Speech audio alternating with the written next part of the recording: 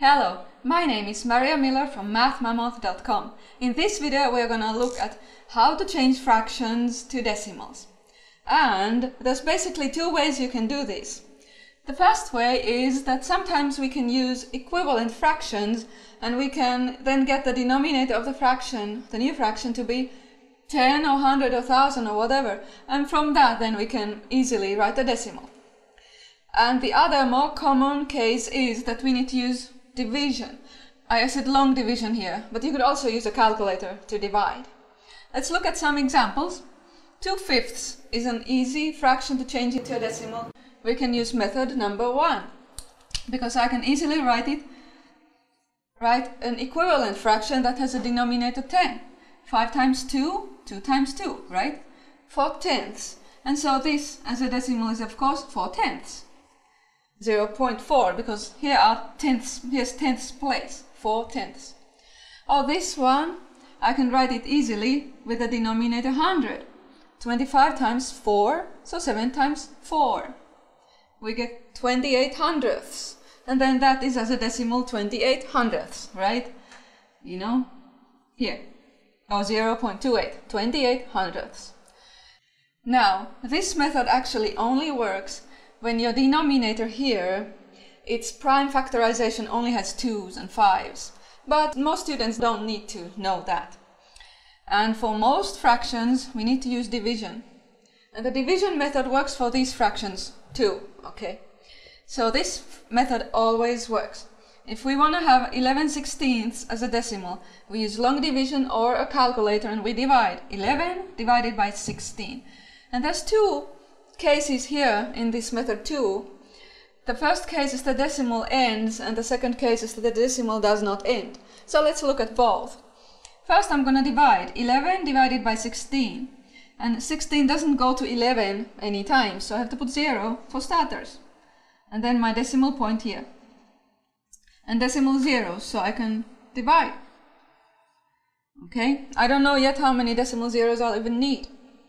And now 16, how many times does it go to 110? To help me with this division, I wrote beforehand the multiplication table of 16 here on the side. 16, 32, 48, etc. So 110 over here, 6 times. 6 times 16 is 96. And then 110 minus 96 is 14. And drop this 0, 140. Okay, that would be 8 times.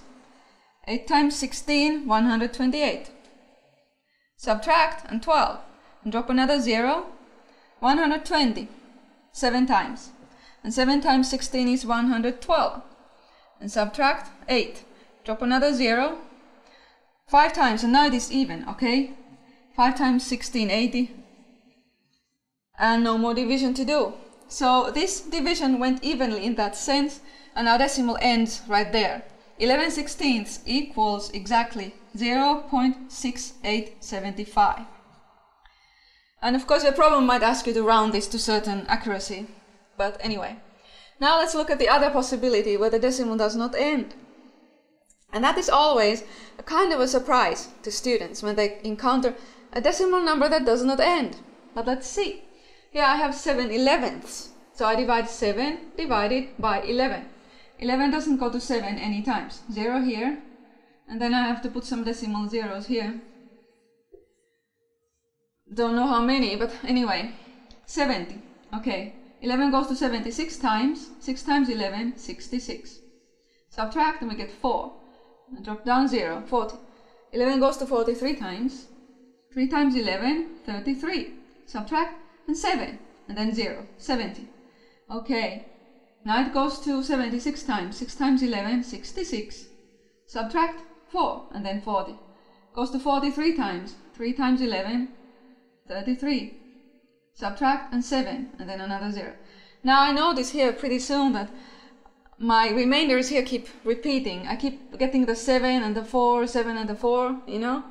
And so these numbers here keep being the same. Now it would be 6 again. 6 times 11, 66, subtract, you know.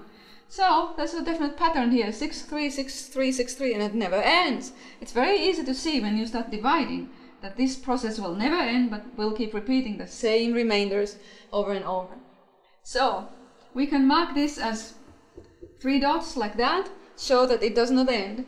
Or there's another kind of notation. You take the part that actually repeats and put a line over it. So 6 and 3 will keep repeating over and over and over.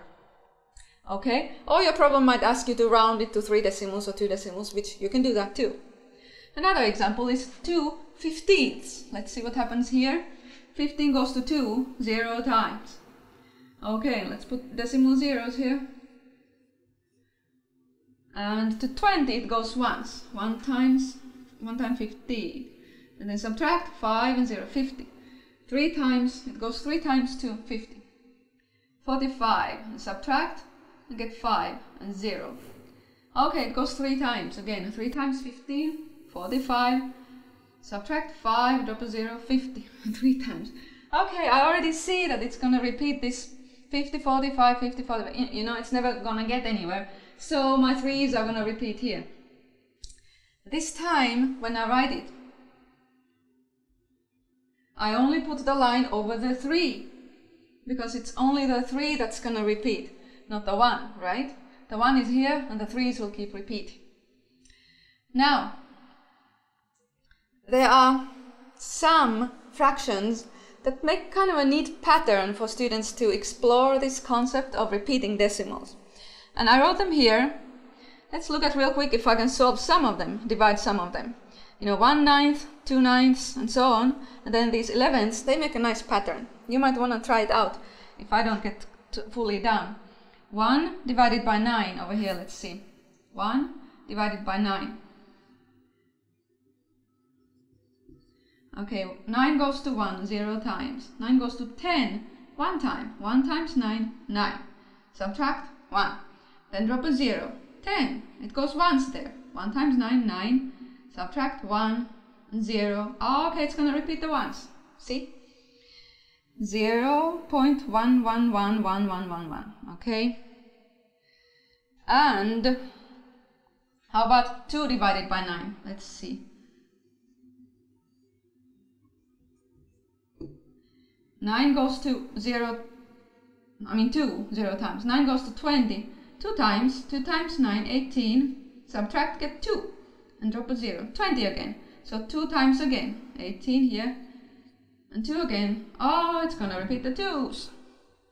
This is basically 0.2 repeating, so I put a line over it.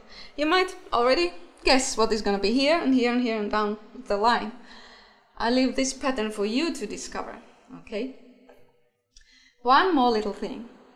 As we can see, sometimes you have a fraction and the decimal ends. Sometimes you have a fraction, and I said here, the decimal is unending and repeating. It's always going to have a repeating pattern. Now you might want to ask, are there any decimals that are unending and without a pattern? How do we know that there's always going to be a pattern in these unending decimals? The answer is that actually there exist decimal numbers that don't have any repeating pattern. Those do exist. They are unending, there's never any pattern to them, but they are not rational numbers. They are not fractions. Okay? They are what we call irrational numbers. And that is another topic in itself, and very fascinating at that. So, if it is a fraction, then its decimal expansion will always either end, or if it doesn't end, it's repeating. And if you happen to find a decimal that is unending and non-repeating, then it's not a fraction, it's an irrational number, such as pi, for example, is one such number.